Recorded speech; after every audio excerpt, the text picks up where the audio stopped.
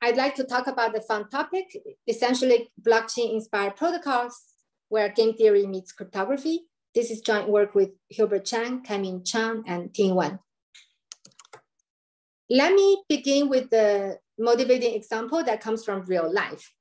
This is not uncommon in cryptography community. You write a paper and you discover there's another concurrent work that has identical results. This has happened to me a couple of times. In fact, it happened to my first ever crypto paper in grad school. And then it happened again in 2013. And this time the two papers even had the same title. So both papers were submitted to Eurocrypt 14 and the PC recommended hard merge. And here comes the real challenge. Who should go to the conference to present the merge paper? A strawman solution to this problem is for me and Shafi, who's co-author on the other paper, to deal it out. But we can do better. Why not run a coin toss protocol? In fact, this is what we actually did. Coin toss was first proposed in Blum's groundbreaking work in 1983. The way it works is the following. So in this example, we are using a blockchain as a public bulletin board. First, Shafi and I each select a random bit. We both commit to our bits. And then we open our commitments. And these are the open bits. We will compute the XOR of the openings. And let's say Shafi prefers 0 and I prefer 1, right? So in this case, the XOR is 1, and therefore I win. And this is also what actually happened. Our group, in fact, my former postdoc, went and presented the paper. Okay, so I may be somewhat concerned here because Shafi, may be malicious and maybe she'll deviate from the protocol. Because this is a commitment-based protocol, the only possible deviation is essentially aborting, right? You can open your commitment wrongly, but that's the same as aborting too. It turns out in this case, it's not a big issue because if Shafi aborts, we can say she just automatically forfeits and I'm going to win anyway. So if she aborts, the outcome is defined to be 1. Okay, so how do we define a coin toss protocol? There are 2 requirements. Correctness is defined in the most natural manner. Basically, if both parties are honest, we want the outcome to be a random coin. How do we define fairness? The standard line of work on multi-party computation considers a very stringent notion of fairness, and I'll call this strong fairness in this talk. Strong fairness requires that even if Shafi aborts, I would nonetheless output a completely unbiased coin. This is unfortunately known to be impossible in a 2-party setting or in a multi-party setting where half or more than half of the parties can be corrupt. And this was proven in an elegant paper by Cleave back in 1986. And now you may find this strange, right? Since there's an impossibility, how can Blum's protocol work? The key observation is that Blum's protocol actually achieves a strictly weaker notion of fairness, and I'll call it game-theoretic fairness. In the protocol we've seen, it's not like Shafi cannot bias the coin. She can indeed bias the coin by aborting, but it'll just end up hurting herself and benefiting me. Essentially, we are considering rational players who care about maximizing some utility function, and game-theoretic fairness requires that no matter what Shafi does, she cannot benefit herself or hurt me. This also means Shafi's best response is to play honestly, and therefore honest behavior is an equilibrium. Since Blum's protocol achieves game-theoretic fairness in a 2-party setting, a very natural question is, can we achieve game-theoretic fairness in multi-party coin toss too? So it may not be completely clear what the formulation is. I'll explain that in a little bit. When we first started working on this problem back in 2018, we were surprised to find that no work has considered this question. Essentially, the whole line of work on multi-party computation considered the strong fairness notion, even though actually, the first coin toss paper, Blum's coin toss, in fact, achieved game-theoretic fairness. Before explaining our results, let me mention that under some strong assumptions, we can have some trivial or immediate solution, and these are not the settings we are interested in. First, if we have honest majority, we can just use honest majority multi-party computation with fairness and guarantee output. this can be accomplished in constant number of rounds. However, in decentralized blockchain settings, honest majority is often not a reasonable assumption. Like, let's say you have a smart contract and people are entering, playing with their pseudonyms. The pseudonyms are often cheap to make up, right? So it could be like 90% of the pseudonyms are controlled by a single entity. Another trivial solution is essentially to assume the problem away. Suppose there's a trusted setup that can toss the coin for us, or maybe the trusted setup just picks some pseudorandom seed, and whenever we need a coin, we can stretch the seed to get more pseudorandomness out of it. However, in a decentralized setting, often we don't want to trust any single entity, and moreover, we want the coin to be unpredictable in advance. With this in mind, let's refine the problem. We are actually asking, assuming corrupt majority and no setup assumptions, that is in the plain model, can we achieve game-theoretic fairness in multi-party coin toss? If we establish feasibility, then the next question we may care about is the efficiency of these protocols. And in this talk, we'll particularly care about round complexity. Now let me try to define the problem more precisely. There are actually two formulations for game-theoretic multi-party coin toss, and they're both very natural. In the first formulation, I want you to think of it as like binary roulette. So every player bets on either 0 or 1. And if their bet is the same as the outcome, then they win. So imagine everyone will put down 1 ether to enter the game, and then all of the winners will divide the pot, right? So that can be the utility function. Now, in the second formulation, it's more like lottery, and it's the same as leader election. So we have n players, we want to elect a winner at random, and the winner will take the pot of all bets. For this talk, I'm going to focus on the second formulation. I just want to quickly mention that in a couple other papers, we actually gave a complete characterization of the first definition, essentially when it's feasible and when it's not feasible. So let's focus on the leader election definition. I want to reiterate the utility function here, right? As I said, the winner takes all, but we can easily rescale the utility and just simply assume the winner has utility 1 and everyone else has utility 0. So this is the utility function we will assume for the rest of the talk. Leader election has quite a lot of applications in blockchain settings.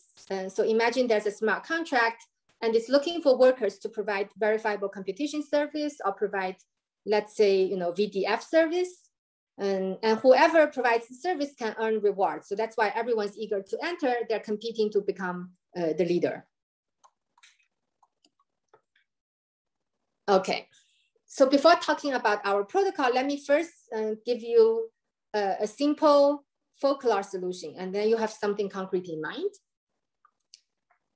Okay, so imagine we have these cryptographers in the room. They're trying to elect the PC chair of the next crypto conference.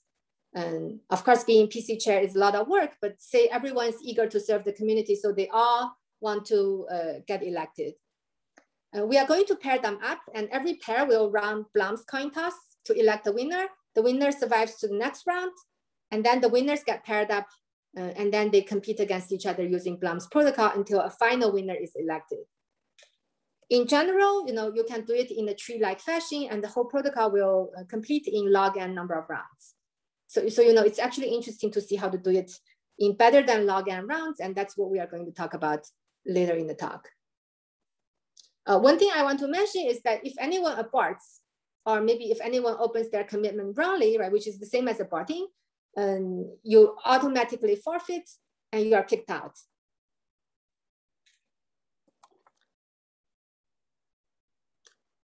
If you look at this tournament tree protocol, it achieves a very strong notion of game theoretic fairness. It achieves the following two things. First, no coalition is able to increase its own utility, no matter how it deviates from the protocol. Because, as I mentioned, when you abort, you automatically forfeit. So it never makes sense for you to abort. We also want a second property, that is no coalition can harm any honest individual.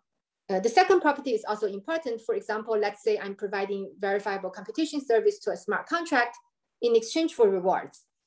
It may be in my interest to monopolize the ecosystem. Therefore, I may want to drive away the competition and make the smaller players go away. Even if in the short term, it may cost me something to perform this attack, I'm still interested in harming, smaller players. And if a coalition can harm individual players, it'll create disincentive for small players to join the system. If a protocol satisfies these properties, then honest behavior is an equilibrium, right? Because if I join the system and everyone else is behaving honestly, my best response is also to behave honestly. And this is true no matter what my goal is. Like I may be selfish and profit-seeking, I may be malicious and trying to harm others in an attempt to monopolize the ecosystem. I may be paranoid and just wanting to defend myself in the worst possible scenario. No matter what my goal is, like I just shouldn't have incentive to deviate.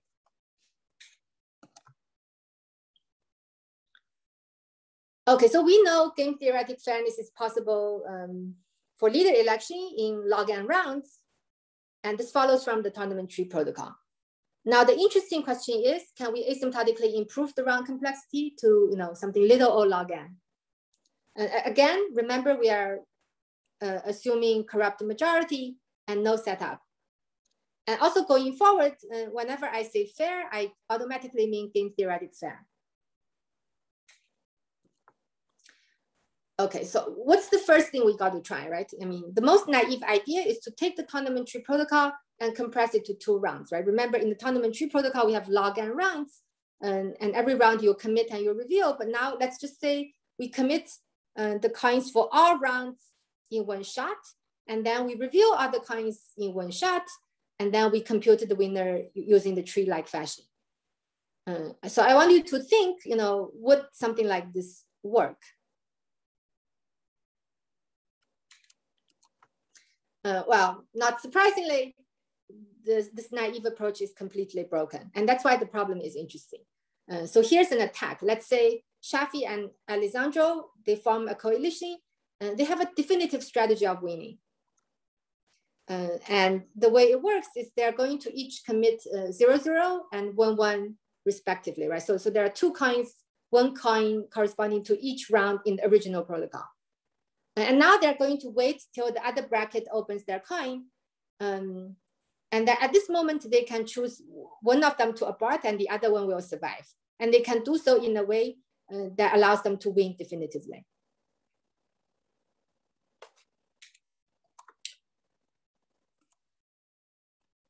So this brings us to our results. I'll talk about these results at a high level and then I'll go into details. We have good news and bad news, right? So the bad news is that if we restrict ourselves to protocols that are similar in structure to the tournament tree protocol, then log n rounds is the best you can do. So what do I mean by similar in structure to the tournament tree protocol? So in the tournament tree protocol, right, remember it works by commit and then immediately reveal. You commit to something, in the immediate next round you reveal, and this repeats for log n times.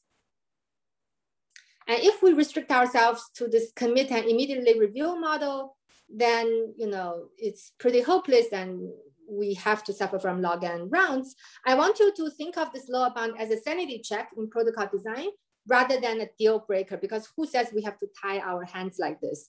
And the reason why we came up with this lower bound is more because initially we were trying protocols that are similar to tournament tree, but soon enough we realized that this is kind of like a dead end. Okay. And this brings us to our main upper bound result, right? So we show that if you are willing to make a couple relaxations, then we can indeed overcome this log n barrier. So first, we have to relax the fairness notion to approximate fairness. On this slide, it says little o1 fairness. I'll explain what that means in just a little bit.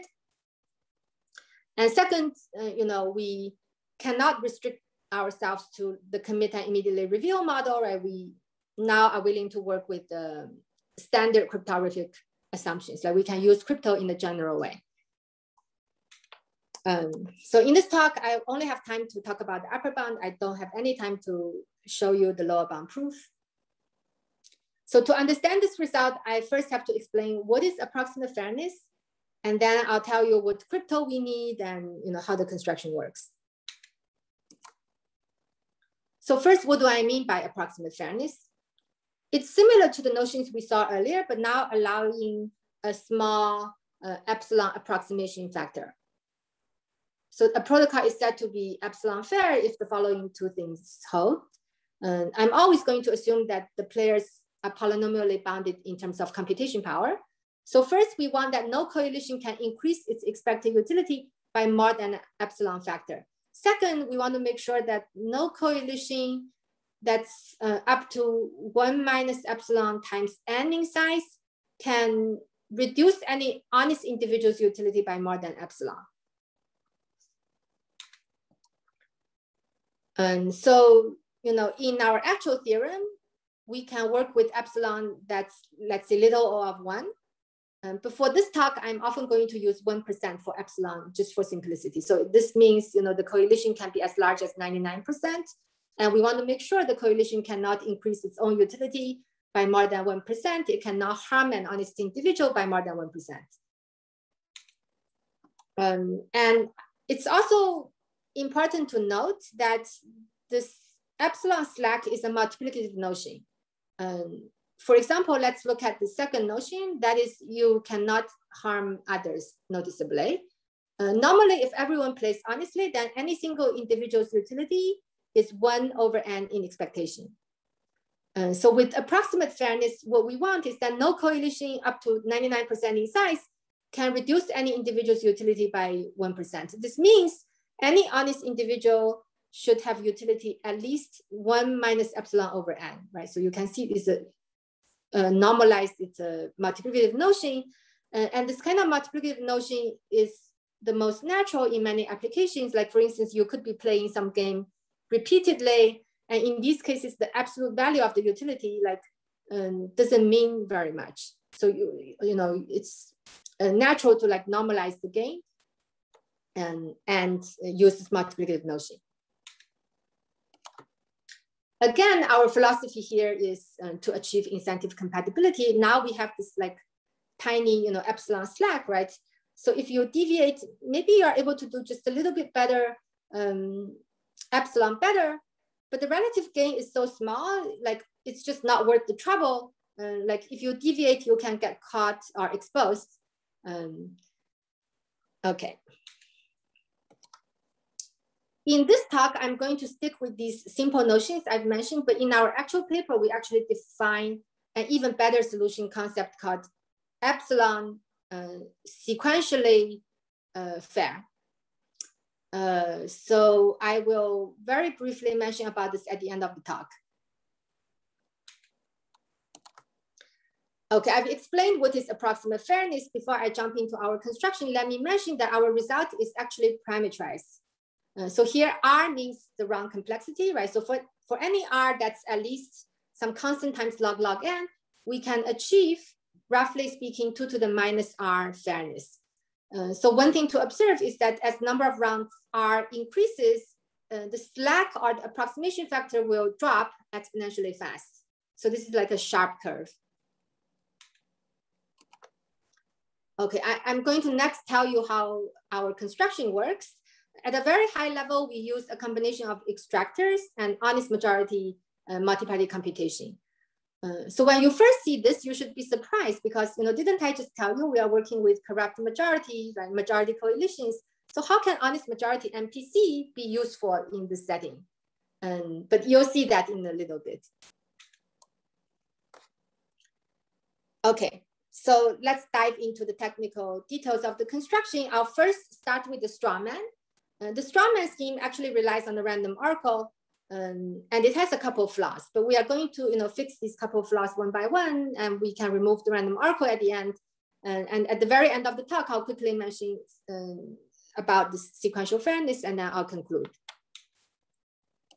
So here's the blueprint. We have a large number of players, n.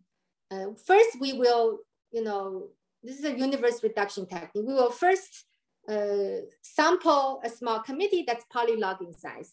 And then we will run the tournament tree protocol among the polylog size committee. And because the committee is polylog in size, the tournament tree protocol will complete in log-log-n rounds. So what remains to be answered is how do we do this committee election? And we also want the committee election to complete in a small number of rounds. Okay, so let's see. First, here's a strawman approach. This approach is actually inspired by proof of stake protocols like Snow White.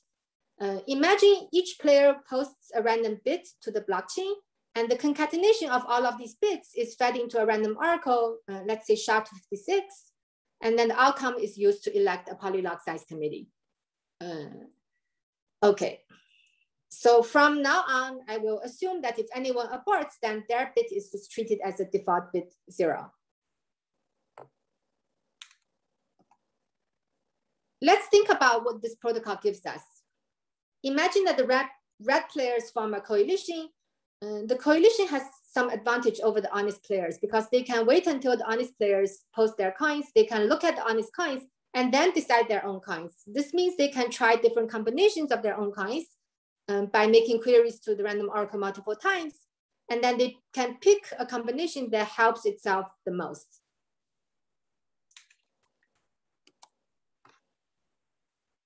Recall that eventually we will elect a winner among the committee, right? So if the coalition wants to get elected, their best shot is to increase their representation in the committee. Like they should get as many seats as possible in the committee.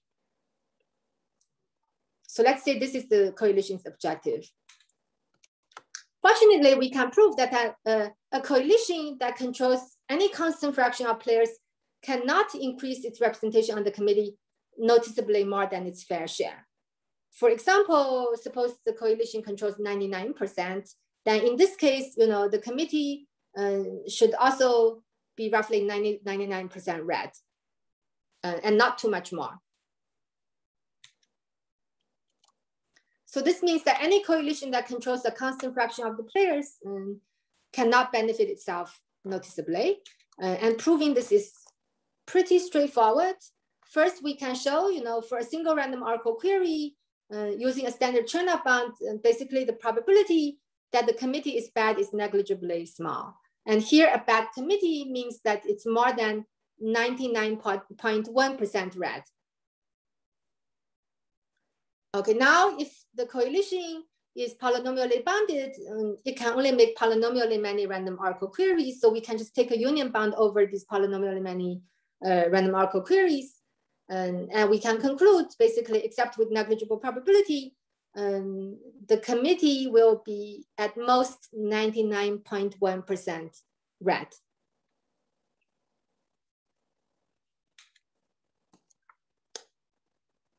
Okay, so that was the good news, but the scheme has a couple of flaws. The first problem is that a large coalition can actually harm a single individual. So the kind of churn-up bound we saw, right?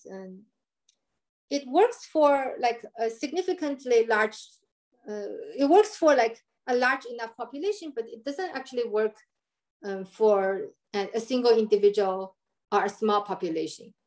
And here, we are worried about a single individual being harmed. And if you want to harm an honest individual, you can do the same attack. You can wait until the honest people post their coins, and then you can try different combinations of your own coins and pick one that excludes this single individual. So intuitively, what's the intuition here? Like it's easy for you to make sure a specific individual is either excluded or included. But if you want to make sure that many honest people are excluded or many red players are included, then that's much harder. And for a similar reason, we have the second flaw, and basically a small coalition actually can benefit itself significantly. So at first sight, like you may be shocked, right? Because earlier I said a large coalition cannot benefit itself noticeably, but now I'm telling you a small coalition can benefit itself significantly.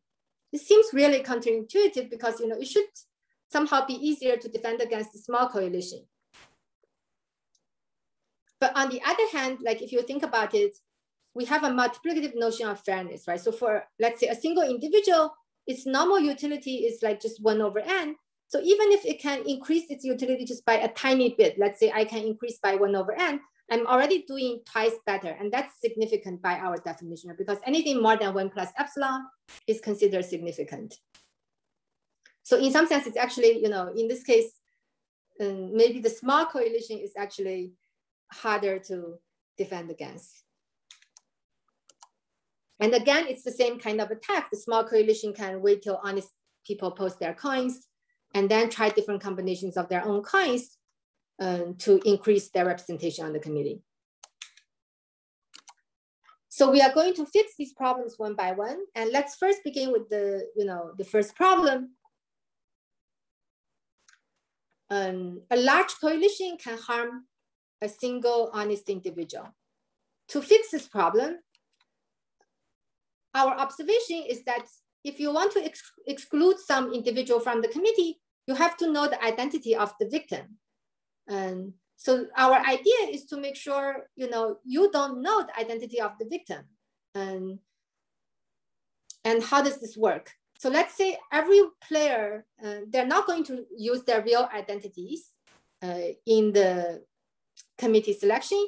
They're going to pick a virtual ID at random. So they know their virtual ID, but other people don't. And now they can commit to their virtual ID. Here's a big envelope, but actually everyone's committing to its virtual ID separately.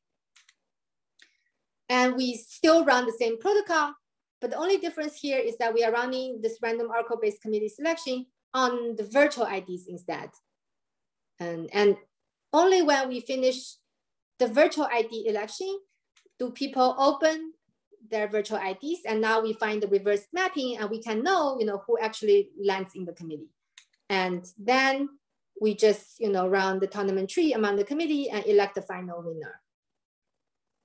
So there is actually a small subtlety here.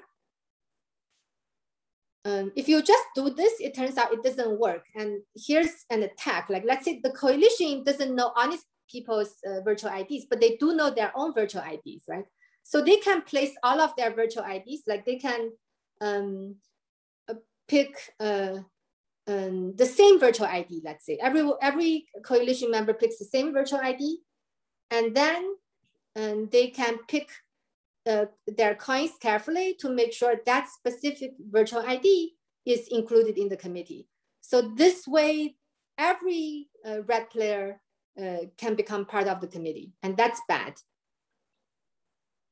And to eliminate this attack, we are going to modify the rule just slightly. We are going to say, you know, this virtual ID is only elected into the committee if there's no collision with other virtual IDs. So if you are going to put your eggs in one basket and then make sure that basket is, you know, elected, that's not going to work because it's just going to cause collision amongst yourselves. So if you introduce this fix, it'll almost work, except that you just have to make the virtual ID space a little bit larger to make the collision probability small enough. So I won't tell you the detailed parameters here, but essentially with this modification, we can fix the first problem. And now we just have to focus on how to fix the second problem. A small coalition can benefit itself significantly. So how do we fix this problem? In fact, earlier, I already kind of gave away the solution, right? Because I told you, you know, our solution involves an honest majority MPC. And here is where we use the honest majority MPC. The idea is that, you know, players don't choose their own virtual IDs, right? So the reason that a coalition can help itself is because every player knows their own virtual ID. Okay, so in order to make sure people don't know even their own virtual IDs, we will have every player pick a random unmasked virtual ID, but this is not your final virtual ID. And to get your final virtual ID, you have to apply another masking permutation. And this masking permutation will be chosen using an honest majority MPC. So if the coalition is small, let's say less than 1%, and then, the honest majority MPC has privacy, right? So the coalition has no idea what this masking permutation is, and therefore it doesn't have any idea what its own virtual IDs are. And so that's the idea. And now the question is, what happens with large coalitions? So for large coalitions, the honest majority MPC is completely broken. It doesn't have any security, but that doesn't matter because we can get fairness from like the first part of the construction, right? The argument we saw earlier. Earlier we showed that a large coalition cannot benefit itself noticeably, and that same argument still applies here, even with the new modifications. Okay, so when we combine these ideas, we can fix both of these flaws, and the resulting scheme should work. And the only problem that remains is we still have a random oracle, and we want to get rid of it. At a high level, we want to replace the random oracle with a combinatorial object called a sampler, and this is kind of equivalent to like a seeded extractor. But it's not just so simple as it turns out. We'll have to introduce some other changes to the protocol to make it work. One thing to keep in mind is that earlier, our proof relied on the fact that the coalition can only make polynomially many random oracle queries. But once we replace the random oracle with the sampler, we'll have to make a combinatorial argument instead, like without any regard to the player's computational bounds. Unfortunately for this talk, I actually won't have time to tell you how to get rid of the random oracle in details. So let me just skip to the end. Okay. At a high level, in order to replace the random oracle with the sampler, we actually need to adopt a two-phase committee election strategy. So first, we run a single iteration of Figer's lightest spin protocol to elect what's called a preliminary committee. But we're not running the tournament tree protocol among the preliminary committee. So the preliminary committee will then run a protocol just like the random oracle-based protocol we saw to elect the final committee. But of course, now we want to replace random oracle with the sampler. And finally, we'll run tournament tree among the final committee to elect the final leader. Okay. So I'm going to ask you to read the paper for the details of the scheme as well as the proofs. Before I conclude, I want to say, I mentioned about sequential fairness, right? I'm just going to say a few words. At a high level, epsilon fairness, which is the notion we saw, requires that a priori, before the protocol starts, the coalition has little incentive to deviate. But it could be that with some small but non-negligible probability, let's say epsilon over 2 probability, some bad event happens. Let's say, with small probability, Alice steals Bob's secret key. And if this bad event happens, right, conditioned on the bad event happen, Alice does have incentive to deviate because in that case, maybe she can just steal Bob's Bitcoins. But because this bad event happens with, let's say, only epsilon over 2 probability, then a priori, Alice actually doesn't have a noticeable incentive to deviate. So if we just use the current epsilon fairness notion, like it would sometimes fail to rule out undesirable protocols like this. And that's why we think epsilon sequential fairness is a better solution concept for approximate fairness. Roughly speaking, the sequential notion requires that except with negligible probability, at no point in the protocol should you have noticeable incentive to deviate. Okay, so I'll just leave it at this. Please read the paper for the details. What's interesting here is that this actually shows like even how to define approximate game theoretic fairness is non-trivial and requires careful considerations. Okay, finally, I want to conclude by saying that game theory meets crypto is much needed in decentralized blockchain applications. Just like most blockchain ideas in this space, actually industry is ahead of research. in many cases, it's like it's not even clear how to model things or how to formulate the problem. And I personally think, this is an exciting area that needs new scientific foundations. And also it needs like interdisciplinary research. Thank you very much.